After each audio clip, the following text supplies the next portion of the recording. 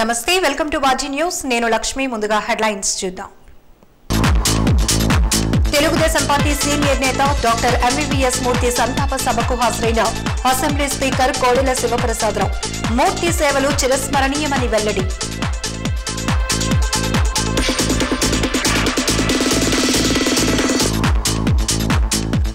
Araku MLA మాజీ MLA కేసులో నలుగురిని అదుపులోనికి తీసుకున్న పోలీసులు మీడియా సమావేశంలో వెల్లడించిన సిట్ విచారణ అధికారి డాక్టర్ కె పకీరప్ప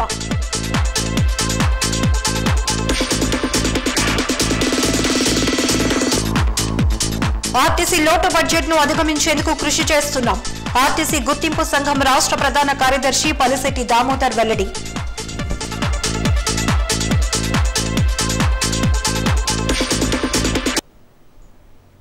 దివంగత నేత డాక్టర్ ఎంవీవీఎస్ మూర్తి తెలుగుదేశం పార్టీ ఆవిర్భావం నుంచి పార్టీలో క్రియాశీలకంగా పనిచేశారని టీడీపీ నుంచి తొలిసారి 1989లో విశాఖపట్నం లోక్సభ నుంచి పోటీ చేశారని అసెంబ్లీ స్పీకర్ కోడెల శివప్రసాదరావు తెలిపారు. సిరిపురంలోని ఓ ప్రైవేటు క్లబ్లో ఎంవీవీఎస్ మూర్తి సంతాప సభకు ముఖ్య అతిథిగా పాల్గొన్నారు. ఈ సందర్భంగా మాట్లాడుతూ ఒక వ్యాపారవేత్తగా, రాజకీయ నాయకుడిగా, విద్యావేత్తగా అనేక స్వచ్ఛంద సంస్థలకు సేవా తత్పరుడని కొనియాడారు. ఆయన నేడు మనతో లేనప్పటికీ ఆయన ఉత్తరాంధ్ర ప్రజల గుండెల్లో ఉంటారని స్పష్టం చేశారు. అలాగే ఎంతో మందికి విద్యను అందించి వారి ఉన్నత స్థానంలో ఉంచిన మహానుభావుడు మూర్తి గారన్నారు.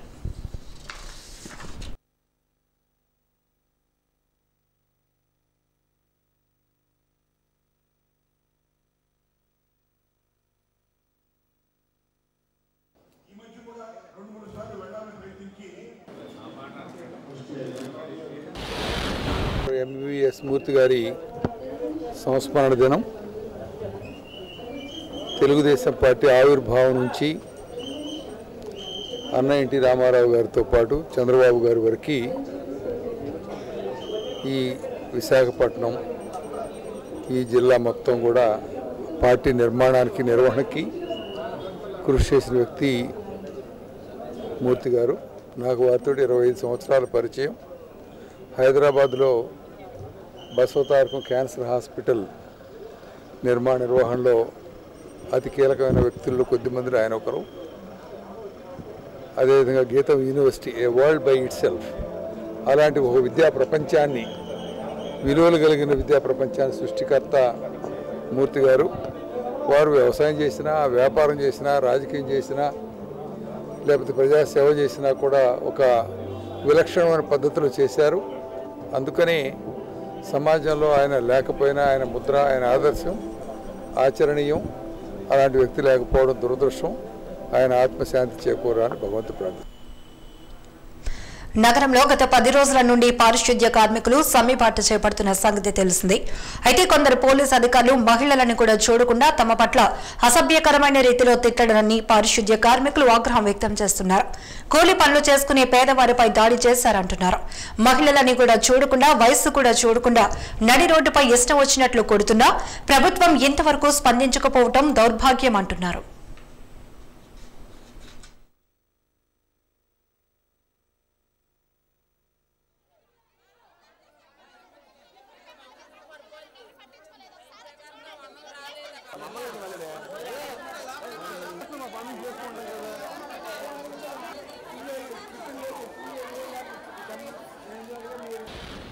మీదకి వస్తుంటే మా వాళ్ళందరూ కూర్చున్నాం. అక్కడ ఏమీ చేయలేదు.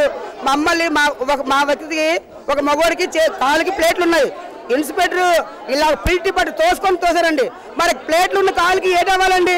ఉన్న కాళ్ళకి ప్లేట్లు వేసుకుంటాం అనుకోండి. మమ్మల్ని కొట్టి జబర్దస్త్గా తీసుకొచ్చారండి. తెల్లవారు 5 గంటలు తీసుకున్నాం. ఇప్పుడు వచ్చి మాకు ఏమీ లేదు. ఒక మంచినీళ్ళు లేదు, ఒక టిఫిన్ లేదు, ఒక టీ లేదు, ఏమీ లేదు. మేము ఏం చేసామండి పోలీసులకి? చంద్రబాబు నాయుడు కుమ్మక్కాయ వాళ్ళకి ఏమైనా ఇస్తే ఈయన మా మీద ప్రతాపం చూపించండి. చెప్పండి, మేము ఏంటి అడిగాము? పెరిగిన జీతం అడిగాము. మేము పెరిగిన జీతం అడిగాము. 279 జీవో రద్దు చేయమని చెప్పాము. అదే మేము అడిగింది సార్. అది అడిగితే మాకు లాఠీ సర్చేసి కొడుతుంది సార్. 11 రోజులు సార్ ఇవాటికి. మమ్మల్ని కొట్టడము, టేసింటాము, కొట్టడము, టేసింటాము. భోజనాలు పెట్టట్లేదు. వంట టిఫిన్ ఇస్తున్నారు, వదిలేస్తున్నారు. భోజనాలు చేస్తాం. మా జీవో అనేది మాకు వెనక్కి తీసుకుంటే మా డ్యూటీలో మేము విధుల్లోకి వెళ్తాం సార్. మేము మా పోరాటాలు మా డ్యూటీల కోసం మేము చేస్తున్నాం సార్. అదే ఇడ్లీ కోసమో లేకపోతే భోజనం కోసమో మేము స్టేషన్కి రావట్లేదు సార్. అయితే అంటారు మేము టిఫిన్లు పెడతామని వేసాలు వేస్తున్నారు అంటున్నారు సార్. కళ్ళు తిరిగి మనుషులు పడిపోయి ఉన్నారు సార్ లోపల. సీఎం వచ్చేవారు తెల్లవారు అయితే సార్ మేము ధర్నా ఎందుకు బాబు చేస్తున్నావు ఒక మనిషిని అడుగుతుంటే ఈ లంచ్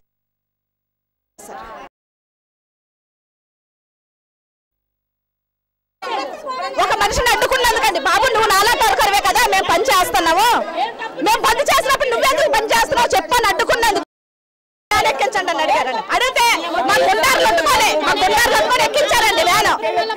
ఆడవాళ్ళని కూడా చూడలేదండి. ఇప్పుడు 11 రోజులైనా సరే మాత్రం చంద్రబాబు నాయుడు గారు స్పందించలేదు.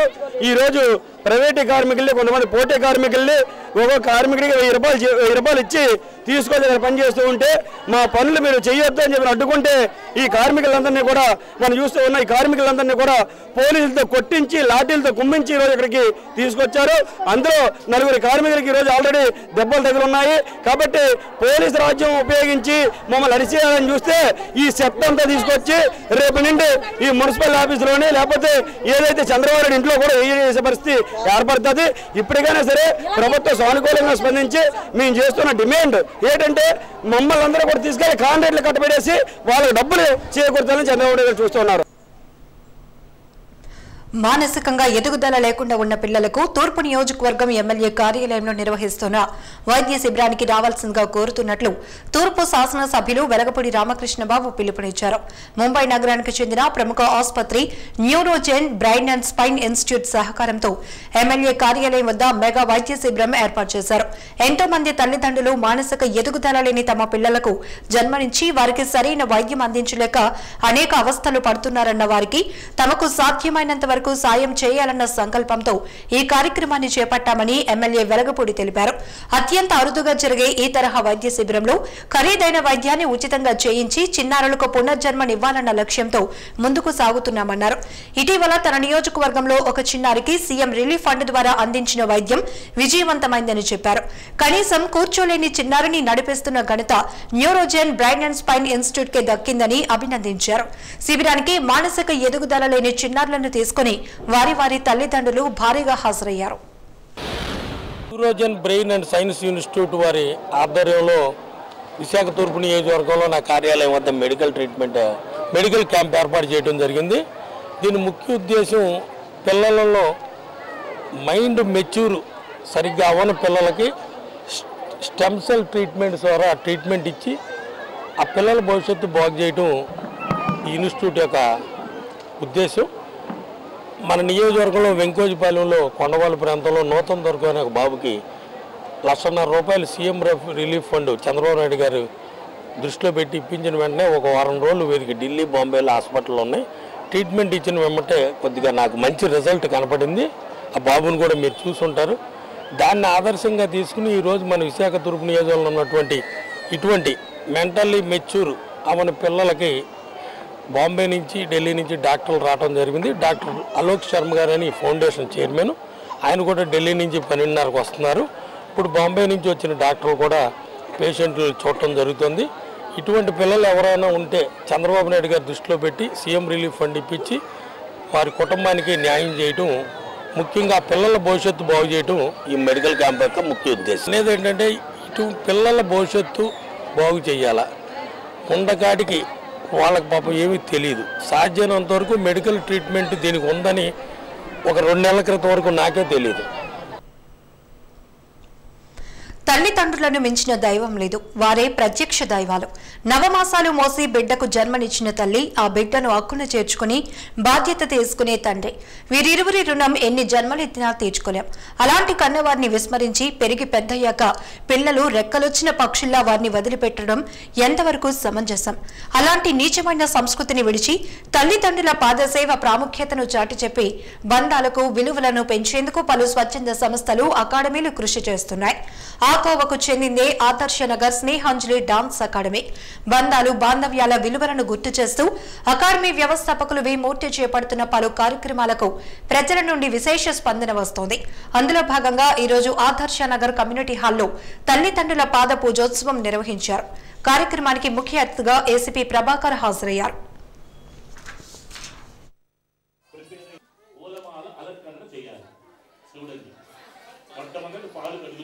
కాళ్ళు కడిగే ప్రక్రియ తర్వాత పూలమాల అలంకరణ. మొట్టమొదటి అయ్యా ప్రియో నమః హరి ఓం ఓం గణానాం గణపతి अवन देवी दुर्गादा दुर्गाची सक्ता नो परम ब्रह्म तस्मै श्री गुरवे नमः ओम वेद मनोज्य चेयतिले आप कुमारिष्ठ ताय सहस्र मूर्त आचार्य देवो भव नो अनंताय सहस्र मूर्तये सहस्र పాదములు ఆ పాదముల నుంచి వచ్చినటువంటి నీరు అమ్మ ఇక్కడ పైన అక్షంతలు కావాలా చూసు పైన పరిశ్రమ ఉత్పవాన్ ప్రజావాన్ పశుపాన్ భవతి సంధి తల్లిదండ్రులు తాయుః పురుషః శతేంద్రియ అమ్మకి చిన్న ముక్క తినిపించండి ఆ తినిపించినటువంటి అంతజః వదుద్యోరస్తున పితా గావో భవంతునః అమ్మ మీ ఇద్దరు వాళ్ళు అది అలాగా అమ్మ అన్నీ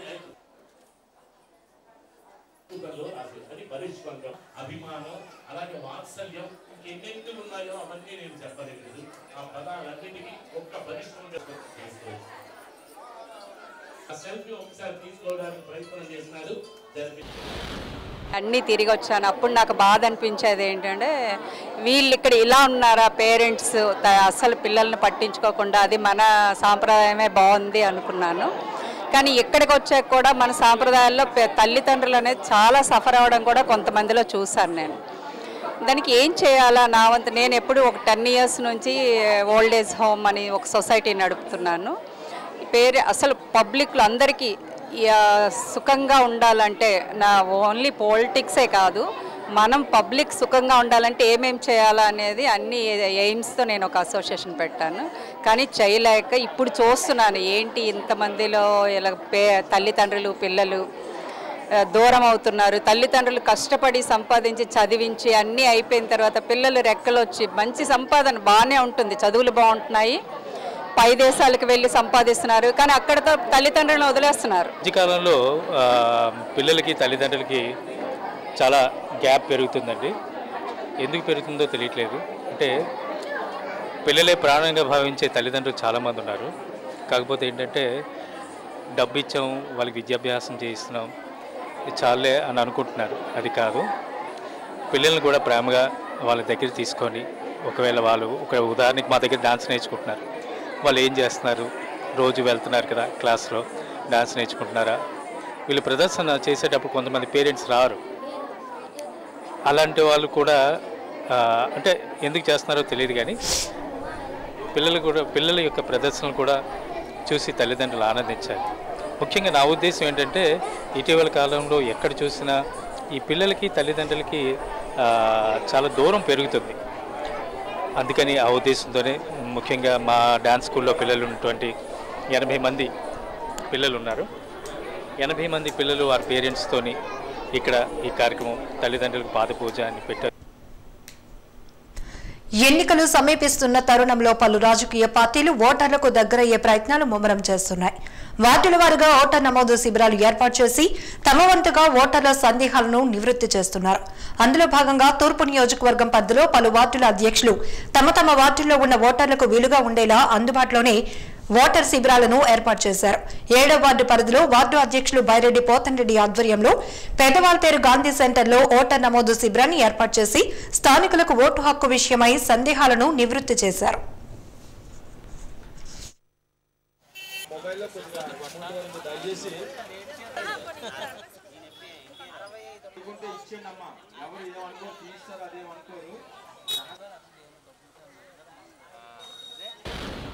గాంధీ సెంటర్ పరిసర ప్రాంతాల్లో 7, 17 వార్డు 8వ వార్డు సంబంధించినటువంటి ఓటర్ మహాశైలకు విజ్ఞప్తి.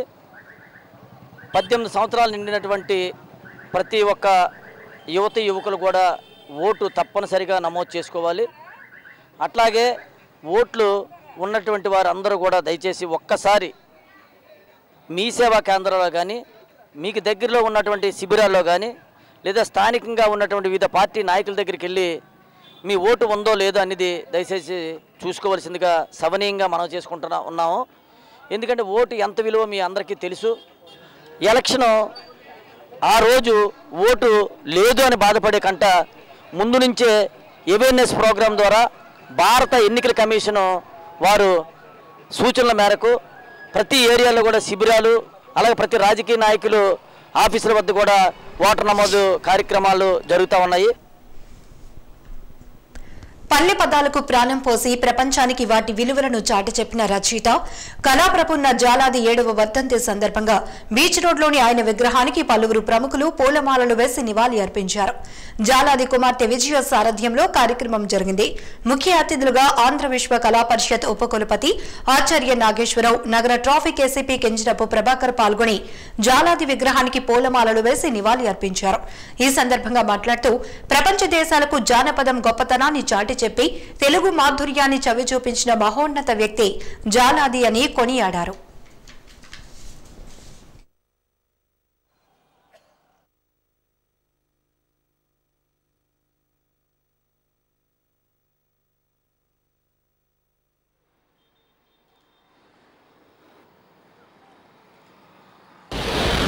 రోజు మన జాలాది గారు మరి సినీ గేయ రచయిత, మరి ఆయన రాసిన గేయాలు కానీ విసి గారు చెప్పారు, ఒక భావోద్వేగానికి లోనైనవి, మంచి సందేశాన్ని ఇచ్చే చాలా రచనలు చేశారు.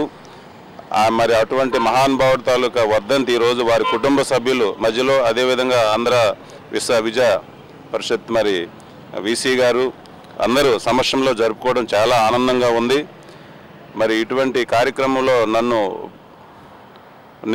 నాకు మాటలు రావటం లేదు. ఎందుకంటే ఆయన గేయాలు విసి గారు చెప్పినట్టు వింటేనే ఒక ఉద్వేగము ఆయనకు లోనవుతాం అన్నమాట.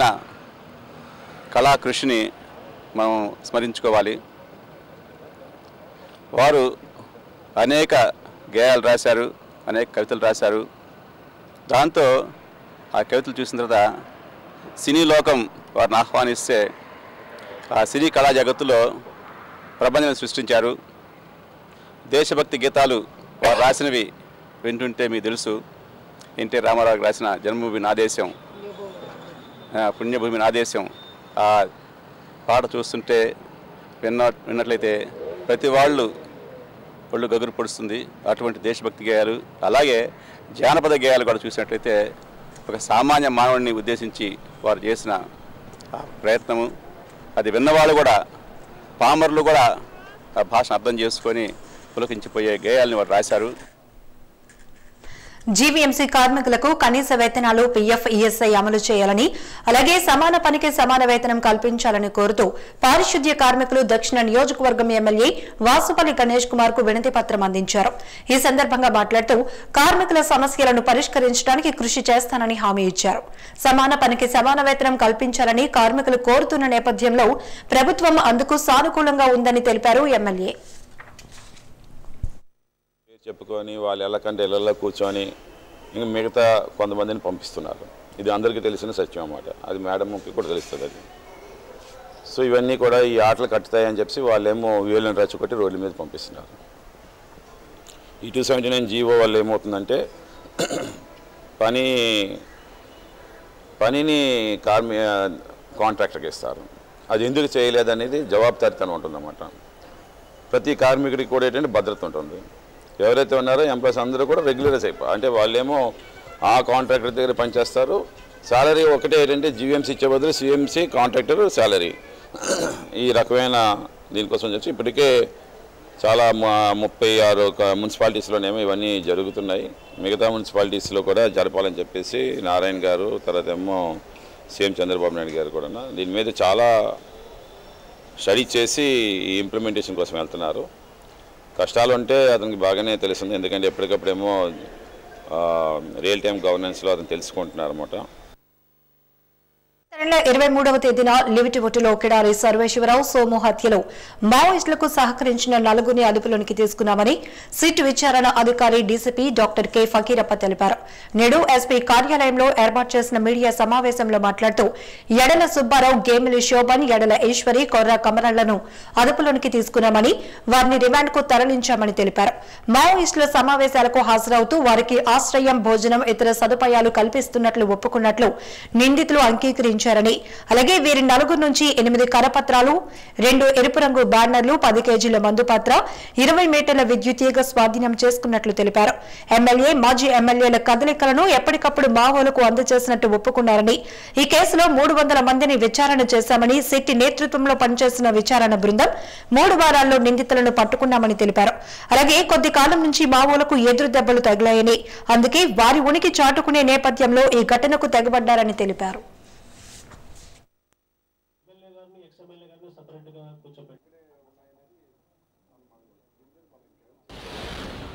23వ తేదీ సరాయి గ్రామంలో గ్రామ దర్శన ప్రోగ్రాం ఫిక్స్ అయిందని 21వ తేదీన చెప్పడం జరిగింది. అంటే 2 రోజుల ముందుగా ఎమ్మెల్యే గారు టూర్ ప్రోగ్రామ్ ని ఒక జెరాక్స్ కాపీతో సహా మావోయిస్టులకు ఇవ్వడం జరిగింది. సో ఇలాగ ఎప్పుడు ఖచ్చితమైన సమాచారం వాళ్ళకి దొరికిందో మావోయిస్టు దళము ఒక్కరోజు ముందుగా వచ్చి ఈ యాక్షన్ ప్లాన్ చేసి 23వ తేదీ 12:30 ఆ టైంకి ప్లాన్ని ఎగ్జిక్యూట్ చేయడం జరిగింది. ఇంకా దర్యాప్తు కొనసాగుతుంది. మెనీ యాంగిల్లో మేము విచారిస్తున్నాము. చనిపోయిన మన ఎమ్మెల్యే గారు, అదేవిధంగా ఎక్స్ఎమ్మెల్యే గారికి ఘటనపైన ఒక కేసు నమోదు చేయడం జరిగింది దుమ్మిగూడ పిఎస్లో. ఆ కేసులో ఇన్వెస్టిగేషన్ తర్వాత ఈరోజు 4 ముద్దాయికి అరెస్ట్ చేయడం జరిగింది. ఈ 4 ముద్దాయిలో ఓపీజీఆర్తో సంబంధించి ఉంటుంది. వాళ్ళకి organisation of people for గిరిజన్ rights సంబంధించి ఉన్నారు వాళ్ళు. అదేవిధంగా వాళ్ళ ఇంటర్వ్యూషన్లో చెప్పారా, గత 2 సంవత్సరాల నుంచి జిల్లాలో చాలా ఎక్కువ ఎదురుకాల్పులు, అదేవిధంగా సరెండర్ జరుగుతూ ఉంటుంది. దీనికి వ్యతిరేకంగా మావోయిస్టులు వాళ్ళకి చెప్పారు ఏదో ఒక పెద్ద ఇన్సిడెంట్ చేయాలి. ఆ ఇన్సిడెంట్ చేస్తానికి వాళ్ళు కూడా ఒక పెద్ద టార్గెట్లో మనం టార్గెట్ చేస్తాం, ఇట్లాంటివి వాళ్ళు ప్లాన్ చేయడం జరిగింది. దీని తర్వాత వాళ్ళు 4 మావోయిస్ట్కి కొంచెం సాయం చేయడం, భోజనం ఇవ్వడం కానీ కొంచెం ప్లానింగ్లో హెల్ప్ చేయడం జరిగింది. వాళ్ళు ఇప్పుడు మన కస్టడీలో ఉన్నారో, ఆల్రెడీ రిమాండ్ పంపించడం జరిగింది. ఈ అంతా ఘటన పైన ఒక గవర్నమెంట్ ద్వారా ఒక సెట్ ఏర్పాటు చేయడం జరిగింది. కార్పొరేట్ సామాజిక బాధ్యతలో భాగంగా భీమిలి మండలం చిప్పాడ దివేస్ యాజమాన్యం తిత్లీ తుఫాను బాధితులకు సహాయం అందించేందుకు ముందుకొచ్చింది. సుమారు 2.5 లక్షల విలువైన నిత్యావసర వస్తువులను, మంచినీటిని ఏర్పాటు చేసి బాధితులకు మొదటి విడతగా 300 మందికి అవసరమైన 20 రకాల నిత్యావసర వస్తువులతో పాటు 200 క్యాన్లతో త్రాగునీటిని, అలాగే 100 ఖాళీ వాటర్ డబ్బాలను కూడా పంపించింది. ఈ సందర్భంగా దివేస్ ల్యాబొరేటరీస్ జీఎం ఎస్ దేవేంద్రరావు మాట్లాడుతూ, సామాజిక సేవలో భాగంగా బాధ్యత కలిగిన దివేస్ సంస్థ ఇప్పటికే పలు సేవా కార్యక్రమాలు నిర్వహిస్తోందని గుర్తు చేశారు. బాధితులకు సహాయం అందించేందుకు మరింత మంది ముందుకు రావాలని కోరారు. కార్యక్రమంలో దివేస్ జీఎం రామకృష్ణ, డీజీఎం కోటేశ్వరరావు, దివేస్ సిబ్బంది పాల్గొన్నారు. పక్క జిల్లా అయినటువంటి శ్రీకాకుళం జిల్లాలో ఎంత బీభత్సం సృష్టించింది, ఎంతమంది నిరాశయం చేసింది అనేది తెలుసు. మన సీఎం నారా చంద్రబాబు నాయుడు గారు, ప్రభుత్వ అధికారులందరూ 24 గంటల రెయిన్బోలో శ్రమిస్తూ వాళ్ళు ఇచ్చిన పిలుపు మేరకు మా దివీస్ సంస్థ, ముఖ్యంగా యాజమాన్యం ఇమీడియట్గా దానికి స్పందించి అక్కడున్న ప్రజలకు నిత్యావసర వస్తువులు ఏవైతే ఉన్నాయో, బియ్యం కానీ, పప్పు, ఉప్పు, చింతపండు, వాటరు, బెల్లం, ఇలాంటివన్నిటినీ కూడా, షుగరు, వీటినన్నిటిని ఇమీడియట్ సప్లైస్ కింద వాళ్ళు ఇచ్చిన ఒక్క ఫోన్ కాల్తోనే మా మేనేజ్మెంట్ స్పందించి ఇమీడియట్గా పంపడానికి ఏర్పాట్లు చేసింది. ఈ తుఫాను బాధితుల కోసం ప్రభుత్వం మేరకు విద్యుత్ కంపెనీ నుంచి మేము బాధితుల కోసం అని వాటర్ ట్యాంకులు కానీ, వాటర్ క్యాన్స్ కానీ, డైలీ వాడే బియ్యం, పప్పు దినుసులు, బట్టలు పంపిస్తారు. తర్వాత పద్ధతిగా అవసరం ప్రకారం కంప్యూటర్ నుంచి పథకం సాయం చేయడం సిద్ధంగా ఉంది. గాజువాక 50 వార్డు ఎన్టీఆర్ కోడెల వద్ద దివంగత ఎంవీవీఎస్ మూర్తి గారికి విశాఖ జిల్లా కార్యదర్శి దొడ్డి రమణ గారి ఆధ్వర్యంలో శ్రద్ధాంజలి ఘటించి సంతాపం తెలిపారు. కార్యక్రమానికి ముఖ్య అతిథిగా మాజీ కార్పొరేటర్ లేళ్ల కోటేశ్వరరావు పాల్గొని పూలమాలలు వేసి మూర్తికి సంతాపం తెలిపారు. అనంతరం మాట్లాడుతూ, ఎంతో మందికి విద్యను అందించి వారి ఉన్నత స్థానంలో ఉంచిన మహానుభావుడు మూర్తి అని కొనియాడారు. కార్యక్రమంలో లేళ్ల కోటేశ్వరరావు, దొడ్డి రమణ, మంత్రి మంజుల, పాండ్రంగి జయరాజ్, సీతారాం, గురుమూర్తి, పితాని రాజేష్, మాసోను తదితరులు పాల్గొన్నారు.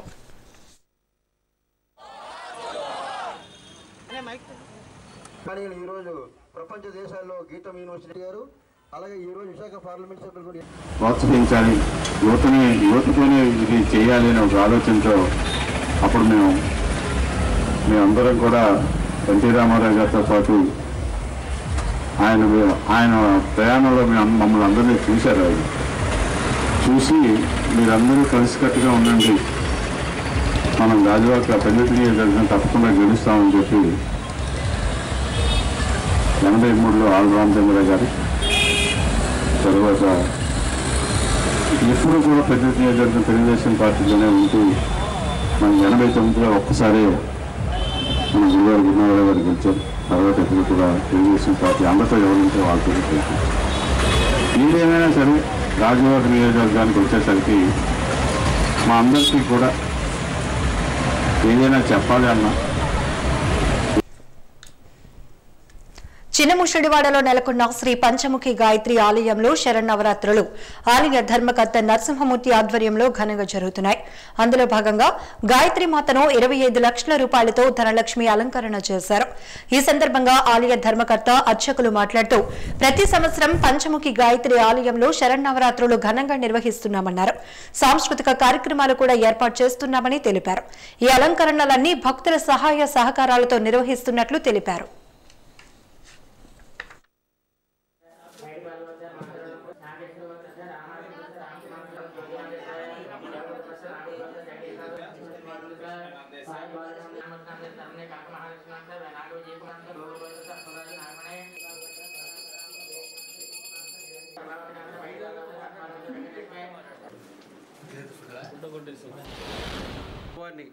ధనలక్ష్మి అవతారంలో అలంకరించడం జరిగింది.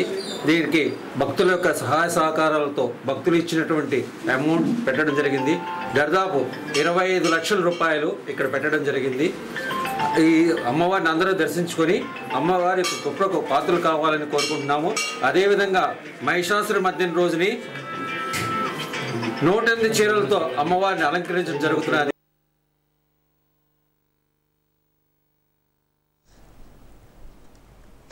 జీవీఎంసీ 70 వార్డు పురుషోత్తపురం మరడిమాంబ గుడి వద్ద గల పార్కు స్థలం కబ్జా చేశారంటూ పెందుర్తి వైఎస్ఆర్సీపీ సమన్వయకర్త అన్యపరెడ్డి అదీప్ రాజుకు స్థానికులు ఫిర్యాదు చేయడంతో పార్కును సందర్శించిన అదీప్ రాజు అనంతరం మీడియాతో మాట్లాడారు. కాలనీ వాసులు ఏర్పాటు చేసుకున్న పార్కు స్థానిక తెలుగుదేశం పార్టీ నాయకులు అర్ధరాత్రి సమయంలో సుమారు 50 మంది రౌడీలు కర్రలు చైన్లు పట్టుకుని స్థానికులను భయభ్రాంతులకు గురిచేసి పార్కులో ఉన్న మొక్కలను కుర్చీలను ధ్వంసం చేసి జీవీఎంసీ అధికారులు ఏర్పాటు చేసిన ఫెన్సింగ్ కూడా తొలగించి పక్కా ప్రహారీ నిర్మించడం అదీప్ రాజు మండిపడ్డారు. తక్షణమే జీవీఎంసీ పోలీసులు స్పందించి ఈ ఆక్రమణకు గురైన స్థలంలో మళ్లీ యథావిధిగా పార్కు నిర్మించాలని, లేకపోతే ఈ సమస్య మరింత తీవ్రతరం అవుతుందన్నారు.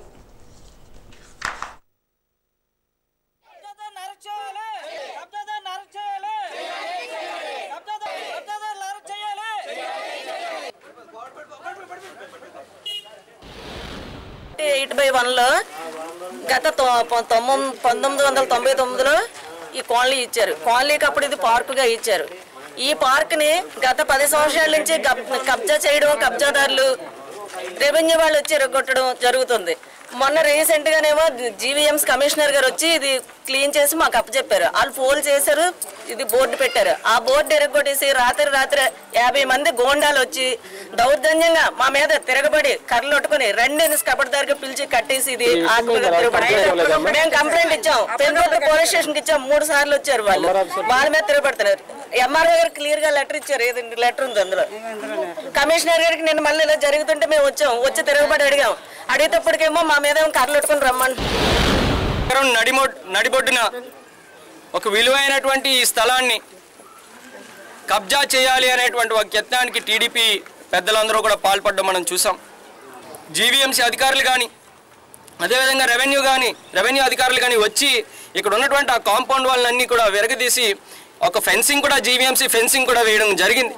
చేసి ఒక బోర్డు కూడా పెట్టారు, ఇది ప్రభుత్వ స్థలం అని చెప్పి. అయినప్పటికీ మళ్ళీ గత 2 రోజుల క్రితం అర్ధరాత్రి పూట సుమారు ఒక 50 మంది రౌడీల్లో వచ్చి కర్రలు చైన్లు పట్టుకొని వచ్చి ఇక్కడ ఉన్నటువంటి ప్రజలను భయప్రాంతులు చేసి ఆ ఫెన్సింగ్ అంతా కూడా తీసి పక్కన పడేసి మరి కాంపౌండ్ వాల్ కట్టినటువంటి పరిస్థితి మనం చూస్తున్నాం. నిజంగా అసలు మనం ఎక్కడ ఉన్నాం, వాళ్ళ ప్రజాస్వామ్యంలో ఉన్నామా లేదా అనేటువంటి అనుమానం కలిగేటువంటి పరిస్థితి. GVMC 66వ ward Bharatiya Janata party నూతన వార్డు అధ్యక్షుడు సియాద్రి గోవిందరావును ఆ పార్టీ రాష్ట్ర కార్యదర్శి కాశీ విశ్వనాథరాజు ఆధ్వర్యంలో స్థానిక ఎల్లపువానిపాలెంలో ఆ పార్టీ నాయకులు కండువా కప్పి పార్టీలోనికి ఆహ్వానించారు. ఈ సందర్భంగా పార్టీ రాష్ట్ర కార్యదర్శి కాశీ విశ్వనాథరాజు స్థానిక వార్డు అధ్యక్షుడు గోవిందరావులు మాట్లాడుతూ తనపై నమ్మకంతో అప్పజెప్పిన బాధ్యతలను తూచా తప్పకుండా నెరవేరుస్తా అన్నారు. ఇంతవరకు ఏ పార్టీ జెండా పట్టుకోలేదని, బీజేపీ అంటే చాలా అభిమానమని తెలిపారు. కార్యక్రమంలో అసెంబ్లీ కన్వీనర్ పొలిమెర శ్రీనివాసులు, రాష్ట్ర కార్యవర్గ సభ్యులు మోహన్ రావు తదితరులు పాల్గొన్నారు.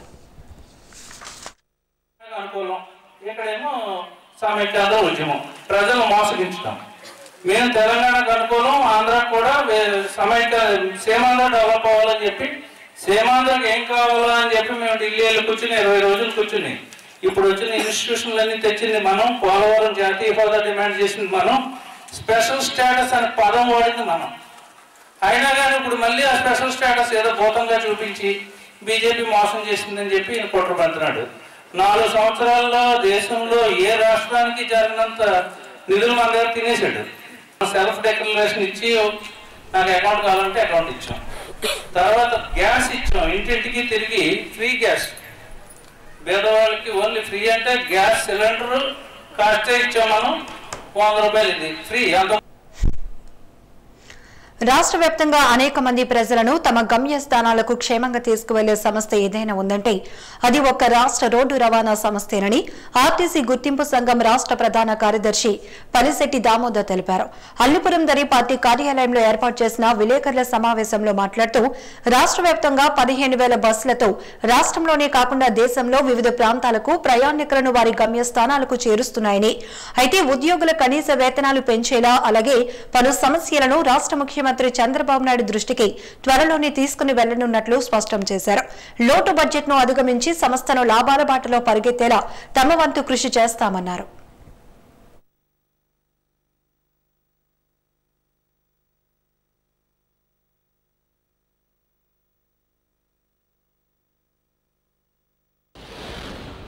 ఆర్టీసీ కార్మిక వర్గానికి ఇచ్చిన హామీలను ఒమ్ము చేయకుండా తప్పనిసరిగా అమలు పరుస్తామని, అందులో భాగంగానే ఇవాళ వేతనాల సవరణ గడువు దాటి 17 నెలల కాలం పూర్తయింది.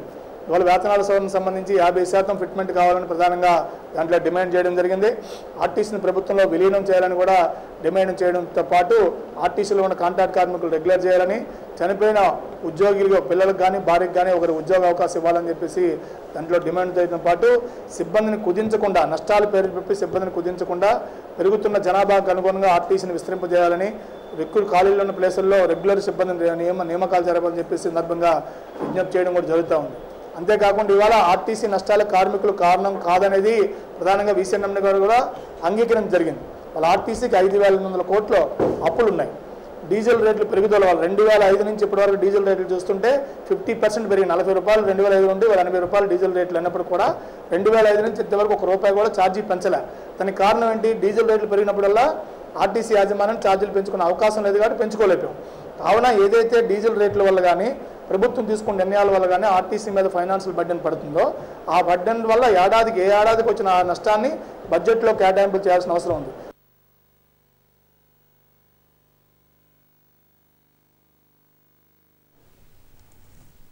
న్యూస్ ముగించే ముందు హెడ్లైన్స్ మరోసారి చూద్దాం. తెలుగుదేశం పార్టీ సీనియర్ నేత డాక్టర్ ఎంవీవీఎస్ మూర్తి సంతాప సభకు హాజరైన అసెంబ్లీ స్పీకర్ కోడెల శివప్రసాదరావు మూర్తి సేవలు చిరస్మరణీయమని వెల్లడి.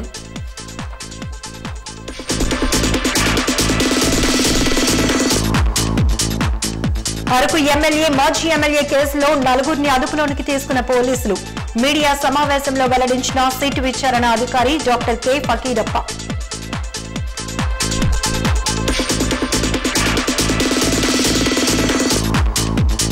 ఆర్టీసీ లోటు బడ్జెట్ ను అధిగమించేందుకు కృషి చేస్తామంటున్న ఆర్టీసీ గుర్తింపు సంఘం రాష్ట్ర ప్రధాన కార్యదర్శి పలిశెట్టి దామోదర్.